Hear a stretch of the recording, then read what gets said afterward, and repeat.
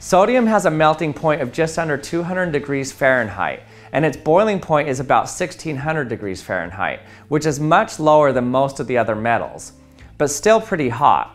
But we don't need to get it that hot if we put it in a vacuum. If we lower the pressure, then the boiling temperature of the sodium will also drop. So we can actually get it to vaporize at a much lower temperature of just a few hundred degrees Fahrenheit.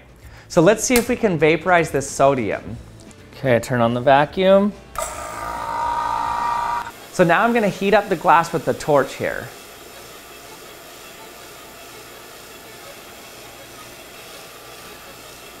Oh, there it goes.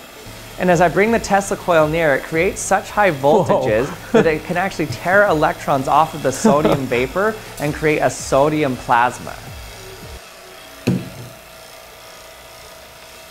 It looks like there's a fire burning inside of the flask.